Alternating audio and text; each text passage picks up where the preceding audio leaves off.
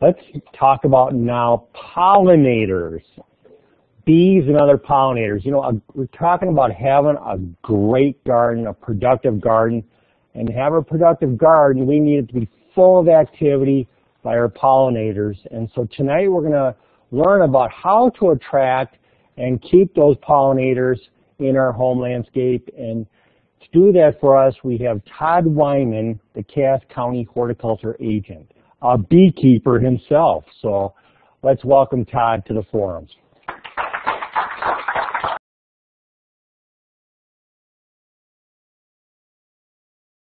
A lot of times I'll get asked on honeybee keeping, if you're in full gear, is it possible not to get stung? I say, no, I think I've been stung every time, and it's just what it is. So just wanted to get that clear that I've been stung a lot. So if I start shaking, it's because of that. The talk I have tonight, I have a talk that is from Russ Bryant. He did a lot of work with native bees and trying to find out information on them. There really isn't a lot out there for our native North Dakota pollinators and bees. There just isn't a lot of information. There is information on regular honeybees and other types of creatures, but there really isn't a lot. And so I'm going to go through his presentation, and I didn't dumb it down or anything like that, but I will skip certain parts, but we'll go through it and go from there, I guess. Skip that. With all the honeybee talk and such, there's a number of different good things that basically come from honeybees, but also from the other pollinators too, and I'm going to focus more on those tonight. The pollination of our plants for our food supply is in trouble, basically. 95 agricultural plants benefit from that, $1.5 billion. There's a lot of our way of life is affected by pollination of these little bees on flowers and also our food sources, and there's some problems with that, and we're going to kind of get into that a little bit. Another thing I'd like to point out is that some of these insects are becoming extinct, and some are extinct. There's 128 native pollinators that they have names for and such, but there are more out there that they don't. And in many cases, what will happen is these will actually become extinct before they can name them, and they just won't be around. Someone might have an old one in the collection and say, what is that? And they figure it out, but there aren't anymore. And it has to do with a lot of different things. Why would that matter? You know, if we don't have the cute little gray one with the little polka dots on it. Some of these insects have a venom in them that they're thinking is good for a lot of the diseases we have. HIV, AIDS, cancer, and such. And so if those insects disappear, they're really it's near impossible to create that venom from just chemicals and such. So this is not me. If this was me, I'd be the person fully dressed, completely engulfed in the suit with extra gloves. I don't like to be stung, but it happens. So I'd be the guy over on the right. Dirty suit, completely safe, standing furthest away from everything. The other two guys, I've met guys like that, and at first it's good, and after a while they all get stung and they do actual bee dances. So when I say when you work with any of these bees, suit up. One major thing to think about is that the bees like flowers, and if you have a monocrop where it's just one solid field of, for example, corn or what have you, you don't really have any of the prairie flowers in there.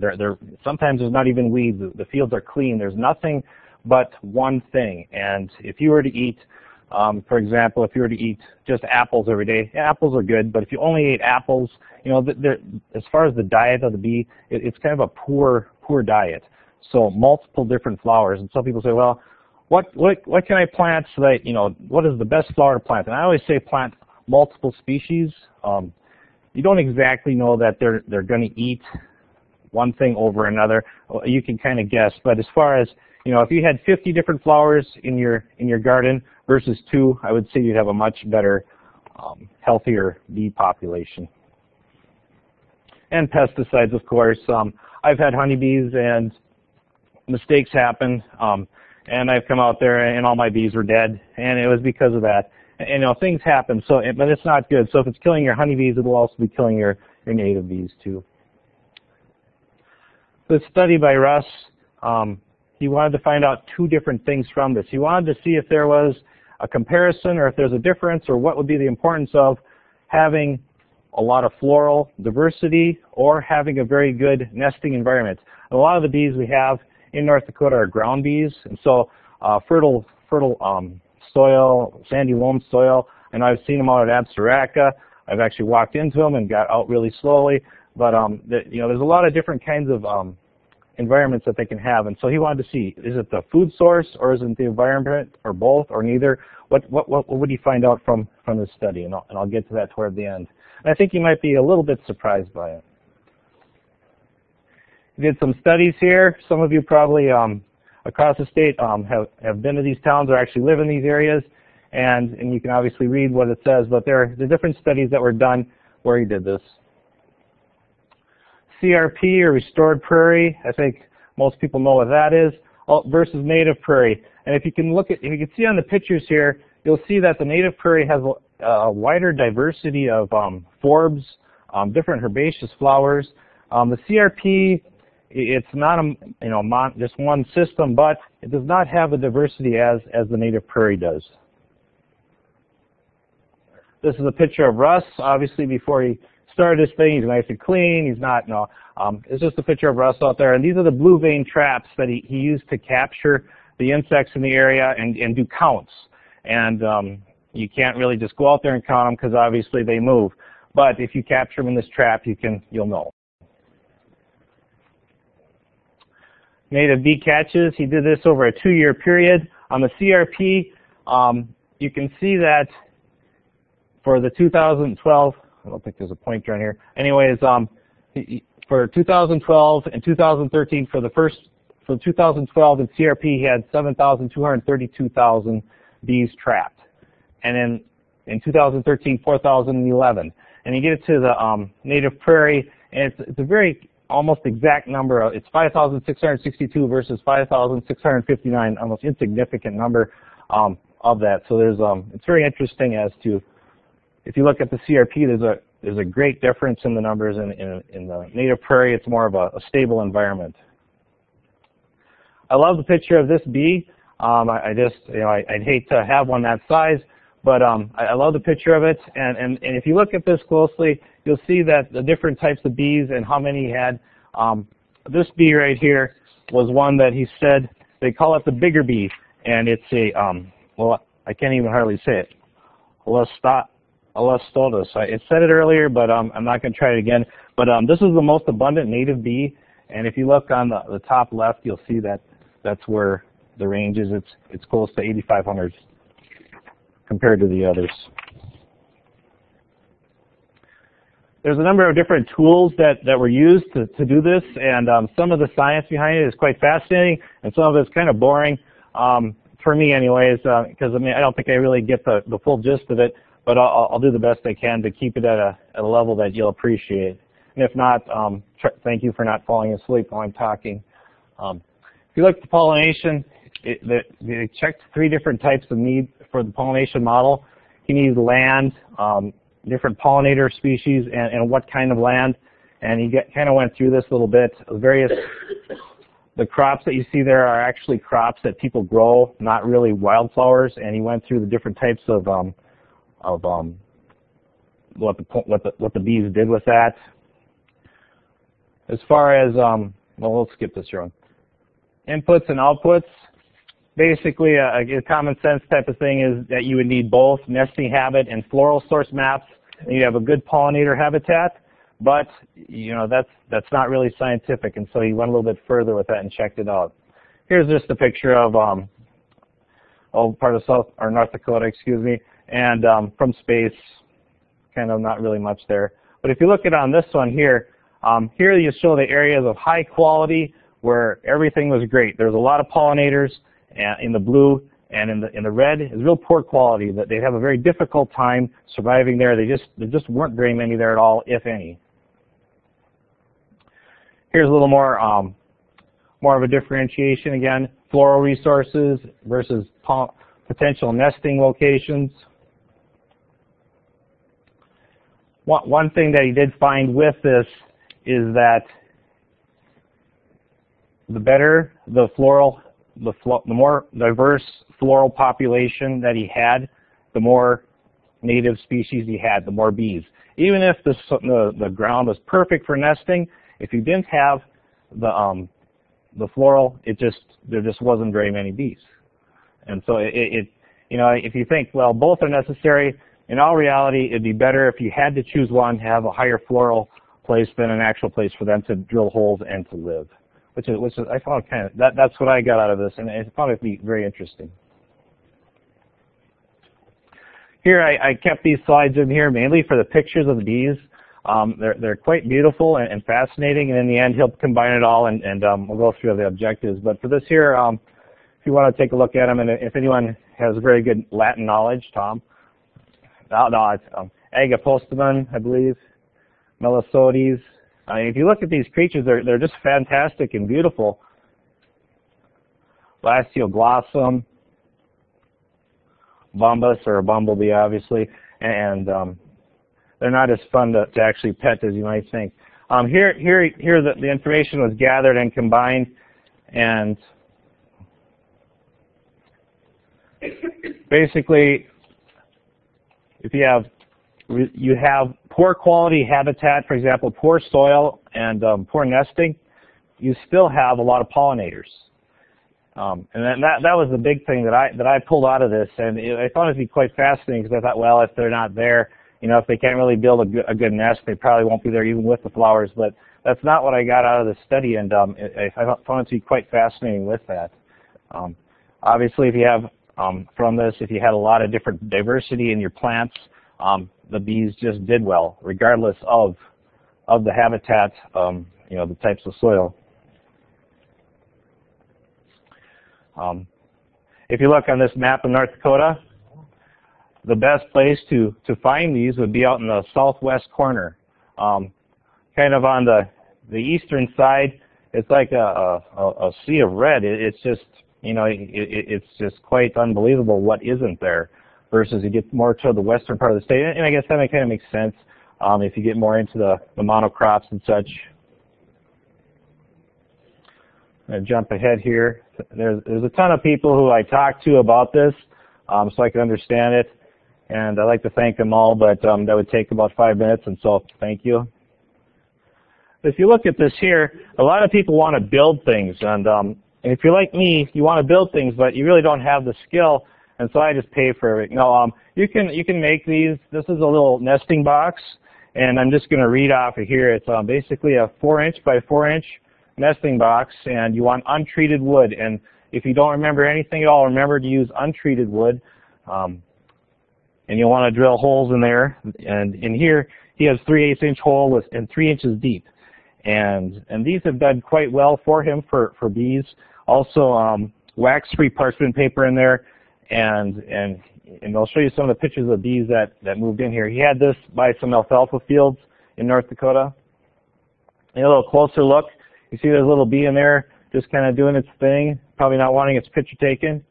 And then he pulled one out, and a little closer look at it, and it has its arms pinned down, so it can't really wave at you, but you can see like, hey, I don't think he's too happy, but something to think about, I guess. You can build these things and have success. I've seen kids do this too with straws from different types. You can buy the straws, or sometimes kids will get a bunch from a restaurant. It's like, oh, great, now what do we do with these? And they've made different types of homes with those too. You might be wondering why I have this western prairie fringed orchid picture on here. It's a very rare, beautiful plant that's found here in North Dakota. This is a collection that I brought and I have over there behind Scott. You can look at it, but don't touch it because it's very difficult to make these collections, a lot of time and effort. If you look at all these creatures here, they are all associated with this plant. So if something were to happen to this plant or some of these pollinators, you break a cycle, and the others would soon cease to exist. You got your sphinx moss up on the top right.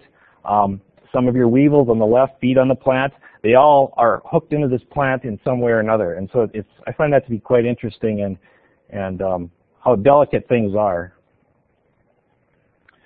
here are some, people always wonder, what's the difference between honeybees and bumblebees? You know, you say, well, the bumblebees are bigger, but that doesn't help. You take a look at this. We have some worker bees up there in the top, honeybees, and in the bottom, just some regular bumblebees. And I have those also here. It looks like my time's about up. Here's a picture of butterflies of North Dakota, the actual butterflies gardening in North Dakota. This is a publication that you can only get online now, so if you want it, you need to print it off yourself. And wonderful publication and beautiful pictures. Goes through a number of different flowers for attracting pollinators. So it's like, well, I wish he'd have said something about that. If you pull this site up, you'll have a ton of different flowers that attract beautiful butterflies, and you can read on that. So looks like I got a few minutes if anyone has any questions, or some of you probably are still awake. You want to, okay, and get sure ask me. And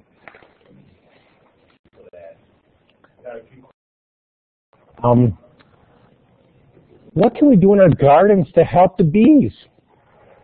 How can I bring bees? Is it just have a diversity of flowers, or what else can I do? I would say if you did a diversity of flowers, so if you could cut back on spraying chemicals. Some of these things that, you know, well, I really don't want, you know, any type of insect around, and I spray my yard and I kill everything. Well, that'll kill these too. You want to keep that in mind. Even if you, and maybe even time of day, you know, if you were to spray, and if you spray at night, then people will think there might be something wrong with you, and maybe you get different neighbors or something. But if you, you know, a lot of places that are conscientious will try to spray some of their things at night when the bees are inside, and so that's something to think about too. Because then you won't get the chemical directly onto the bee. Just worry about the residuals. Yeah, just the residuals, not right on the bee. Correct. So, why do beekeepers put their hives so close to roadways? They're heavy. I don't know. You can't really. If you're like me, I'm out of shape. Maybe 100 pounds a box when they're full. So you see me carrying 3 or 4. No, maybe half one, and they're heavy, and also so they drive them out there, and if they're closer to the road, then it's a lot easier. That's my opinion. That's why I would do it. You know, it's nice to have them way in the back. You have to drive through holes and things to get out there. That's right. It's a compromise. How about, do butterflies serve as pollinators of trees, fruits, or vegetables? Butterflies serve as pollinators also. For example, the sphinx moth on there. You run about fruits.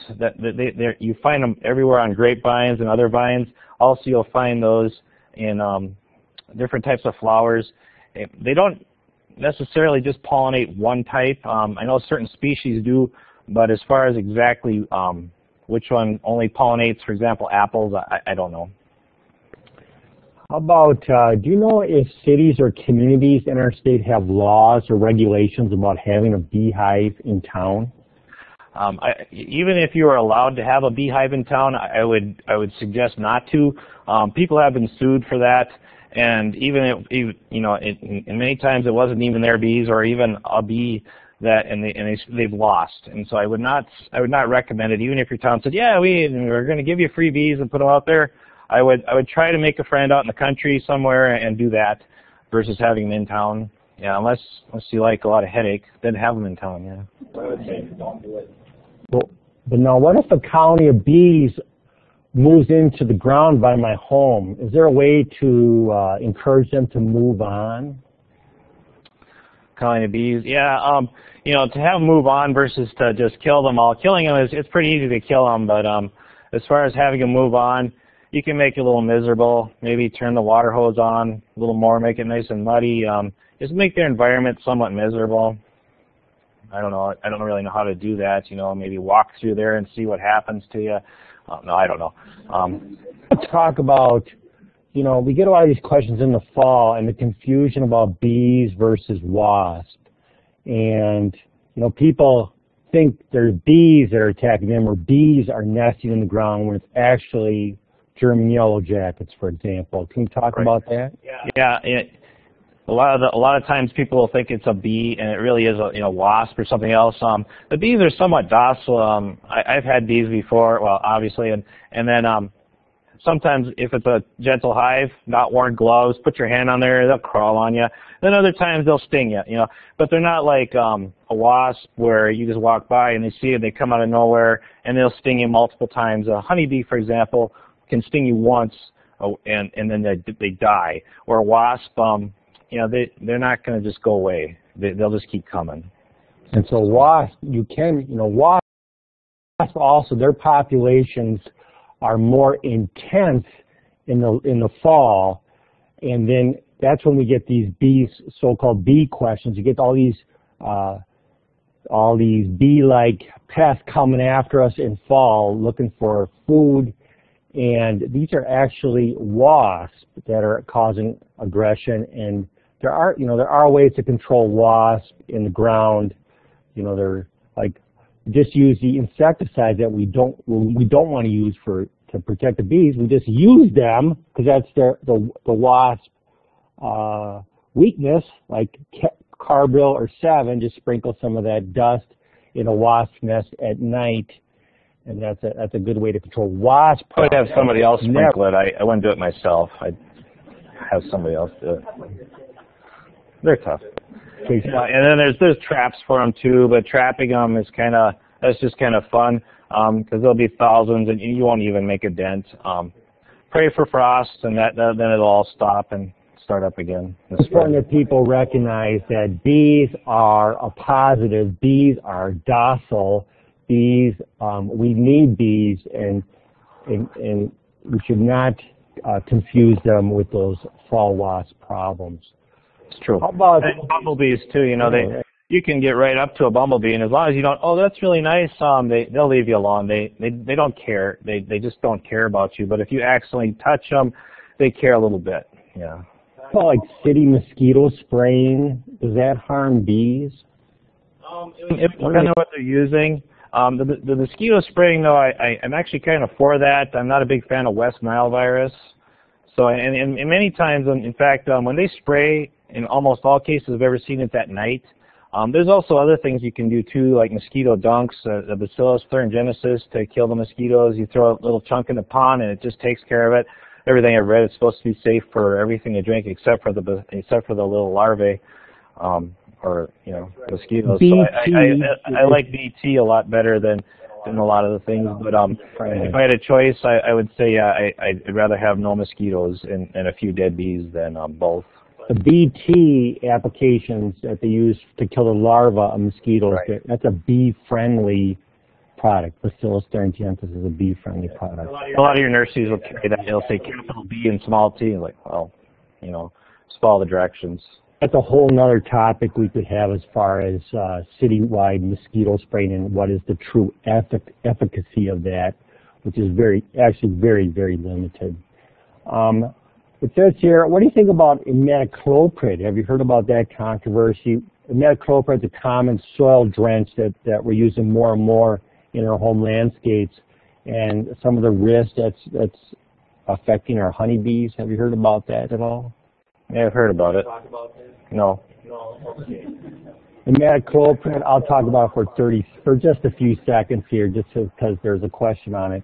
Imidacloprid is a very common soil drench now that we use to get a systemic action to kill pests, the borers inside of trees, for example.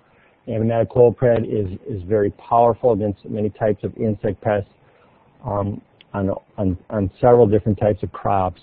But there is data now that suggests we're concerned about imidacloprid and these other neonicotinoids, which are like new nicotine products that are affecting our bee populations. Bees get exposed to these systemic chemicals when they work the flowers, and the bees, it reduces their foraging activity. There's also evidence that it may confuse the bees that can't find their way back home. So is it, as a general rule, Todd, would you say that you should only use insecticides when absolutely necessary, from a bee-friendly perspective, and try to talk? I think you can easily overdo it. For example, you see one insect out there, and it's on your garage, and you quick spray everything, and it's dead. when you could have taken a fly swatter and squashed it and been done. I think there's a lot of overkill with the pesticides, sure. I mean, there's time and place for them, and yeah, they're important in some cases, but if you don't have the problem, why treat for it? If there's nobody around that even has this type of whatever insect it would be or whatever concern it is, why treat for it? It doesn't make sense. If you have the problem and you follow the directions and take care of it, fine, but you don't need to do. Maybe it's just like, you know, you got 30 little whatever right here, you spray right there and you're done. You don't have to do the rest of the yard, you know. Just have a couple of questions. Do you know about what the life expectancy of a bee is? It depends on who you talk to, and also the queen, for like a honeybee. I know more about those, I think, anyways, than the native bees. The queen bee, I've heard up to 5 years, but realistically, maybe a little bit less. Worker bees, a lot less. Drones only over the summer, which are the male bees. That's pretty much in a nutshell. It's not exact. It's not. As far as like your wasp and such, my understanding is that there's, you know, what, 80,000 whatever flying around. You get a good hard frost. The queen is the really intelligent one. She burrows in and hides until spring. Everything else dies, and she starts over. One produces thousands. As far as the lifespan, theirs is 1 season, except for the queen can survive longer. As far as how long, I don't know. You know, with that wooden bee nest that you showed, are those leaf cutter bees? They were leaf cutter bees, correct. Yep, very good eye. Yep, very good. They're alfalfa leaf cutter bees. Okay, and they're a fun little creature too. Sometimes you'll get different types of leaf cutter bees on your roses. They'll make a little C shape on there or a half moon, and you quick want to spray for it. Usually the what they've taken off is so small that it really is insignificant. That doesn't really even harm the rose, but a lot of times people will spray for that. They'll kill them all, and now you have less. And it was unnecessary. So the queen in that box that you had a provide. I don't know. That wasn't mine. That was Russ's box. So you just put up the box and the bees find it, or do you have to? If they I talked with him about it. He said to take and it's brand new wood. Take a propane torch and scorch the outside of it just a little bit, and kind of they like that if you burn it a little bit, and they're more attracted to it than not. So something to think about. Yeah, it's fun to burn stuff. You know, if you're allergic to a honeybee, are you allergic to all bees? Would you? If you're allergic to a honeybee, you're allergic to all bees. I'd probably say not. The venom is, in my understanding, different with the different bees. When you get stung by a honeybee, it's like almost like a heart-like muscle that pumps the poison into your system. And if you don't get that stinger and poison sac out, it'll pump that right into you. And sometimes people say, "Oh, I'll just get it," and they grab it and they squish it and they basically pump it in faster. They squish the sac and pull it out. Use like a credit card or a spoon or a dull knife, or have somebody help you and just scrape it and flick it out, versus grabbing it and squishing it in. Not as good. So as far as if the venoms are all the same, my understanding is that they're not all the same. You have 128 different species. If they're all the same, that'd be unbelievable. I imagine they're probably all somewhat different as far as chemical. I don't know what. Don't take any chances. How about I think those do wasps and hornets, are they pollinators? No. Yeah. I've heard that they can, do some pollinating. They're mainly a predator, though. They like to, well, for example, one life cycle that you might find with them is they'll find a spider, inject it, knock them out basically, and they'll lay eggs inside of it. The eggs will hatch out inside of it. The spider will wake up, start walking around, and they'll eat and eat and eat until finally the spider can't take it and they burst out and they're ready to start over. Another one is once in a while, if you just sit and watch and don't move, you'll see a little tiny wasp dragging a huge spider back into its little hole, and they'll drag it back in there, and they'll basically put it in a coma, lay eggs around it, and their larvae hatch out, and they eat the spider alive, and then they start up again. So they're a very interesting thing. They don't like, oh, let's have some honey from these guys. No, it's you don't get honey from them. They're more of a predator type of a creature. A hamburger in the fall and a bunch fly on your hand. I almost guarantee there's no bees there. So Bees don't like hamburgers. I don't know if they do, but I think they'd rather have something else. Nutrition. Okay, that's it for our questions on bees. And before we call it quits for tonight, we can just open it up for a couple minutes here. Does anybody have any questions that weren't addressed in any of our sessions? Todd's jack of all trades. He can help us answer any questions. If anybody has a last question that they want to ask. General acreage of general acreage. For some reason, 80 acres comes to mind, but I really don't know. I don't know. 60 acres. Is it 60? Yeah. The arboretum is 37 acres, and the remaining acres is 36 acres. Yeah, the question was the size of Absiraca. It's over 60 acres. Any other questions out there? Or Todd, did you have a... One thing about going out to Absiraca, I've gone out there and you just can't see it all. You have to. It's almost safe. You have to go more than once. And what I do is I kind of focus on maybe evergreens, or I'll focus on birch or whatever. And that's I find that enjoyable. You can try to go through it all, but it's almost like running. There's just so much out there. And so I would say that definitely worth a person's time more than once to go out there. And about the honeybees, are the introduced species outcompeting our native ones? Introduced species, you mean the honeybees? They've been around for a long time, over 100 years. I really don't know how long they've actually been here. I wouldn't say that they're out competing. No, I wouldn't think so at all. Like native bees. In a nutshell, what would you recommend? I want to have some more native bees in my landscape, Todd. What should I do? Well, more flowers. And if you only could plant one kind of flower, sunflowers seem to attract tons of bees. Well, diversity, right? But if you could only do one, just do a sunflower. But no, do a diversity. But if you have a chance and you want to get some really big pictures, a sunflower, nice big yellow head, walk up to it and look, you'll probably find 10 or more different species of bees on there, and they're all getting along. Sometimes they'll push against each other to get the best whatever, but yeah, and everyone will have different, well, they won't all have different, but there'll be so many in a sunflower field, you'll just be amazed. So if you have a good camera, that'd be good, but otherwise, all your native flowers, wander out there and look, or just sit and wait, and they'll come in. The honeybees are kind of lazy compared to the bumblebees. They start later in the day. They don't like it when it's raining. They stay inside, so there's a lot of jokes I could say, but we're being taped, so I better not, because I usually put myself in trouble as far as what kind of worker I am. So milkweed's a good one, especially for the monarchs. And that's another fascinating topic altogether. Just life cycle of a monarch. Wow. And then it's like, well, it's a weed. I don't really want to do it. You could clip off the pods. I mean, you don't. If you really only want, it's perennial. I'm going to plant a lot of different flowers because they all have different bloom times. I always want a source of pollen for my bees. I want to minimize the use of insecticides, because insecticides are bee killers, right, in general, and especially stay away from any persistent insecticides.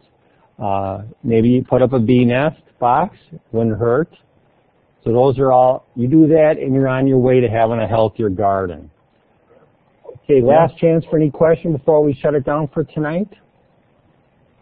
Somebody want Tom's home phone number? I have that. No, you don't want that.